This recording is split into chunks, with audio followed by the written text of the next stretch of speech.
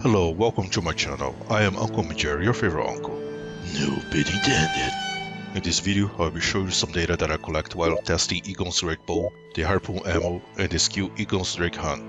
I did this test in game. I didn't data mine the files because I don't have the patience to do so.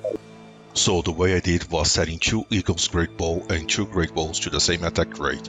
In this case, both will have 682. Then I set one of each weapon to have through and through skill, and the other piece of each pair with Igon's Drake Hunt skill. Then I went to the DLC where the damage is higher, meaning the values will be more precise. For our test subject, we have the Flap Dragon boss at the pawn because it was easier to land shots. And to check if there is any bonus damage against dragons, the other test subject will be the Divine Beast Dance Lion boss. The reason for this big kitty is because the guys under don't move at all when hit, and because I don't like this boss. And that is one important detail. I enable a cheat code that comes with the camera mod that I use to record some footage on my videos that disable any PC aggro. Disclaimer, my PC and I both suck at dealing with the Divine Beast.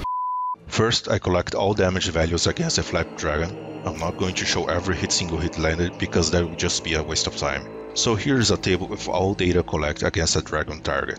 Then, I did the same thing with the Divine Beast, and these are the results we can use to answer our questions. Let's start checking the difference using great arrows and harpoons as ammo. The first thing to notice is that there is no difference in damage when both weapons are using the great arrows. It doesn't matter if it's when it's just a standard shot, using through and through, or Igon's Drake Hunt.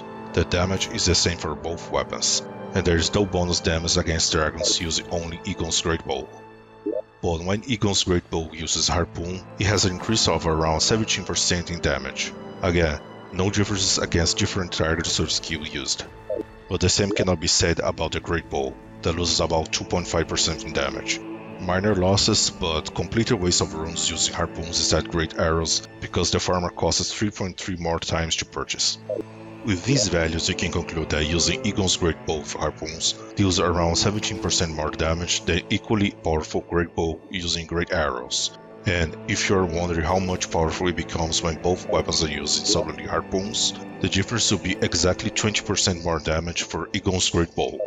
And one final data to analyze. Is Igon's Drake Hunt stronger than Through and Through? Does he have any bonus against dragons? And unfortunately, he doesn't have any bonus against dragons, but it deals more damage than Through and Through. Doesn't matter the weapon or ammunition used, the bonus will always be around 20% more damage dealt to the target. I also tested to see if Roll or Medallion Talisman would boost this skill, but that is not the case. Make the game fun!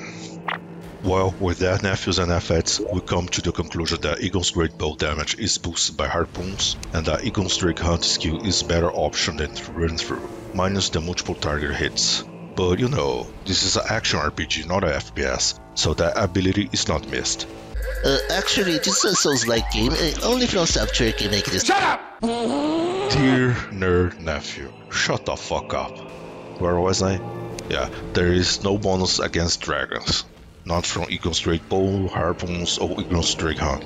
That is very clear from the data collected. And that is it, nephews and nephettes. I would like to thank you for watching my video. I hope it helped answer any questions you had related to Igon's items.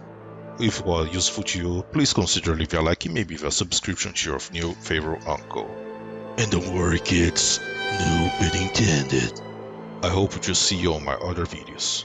Take care nephews.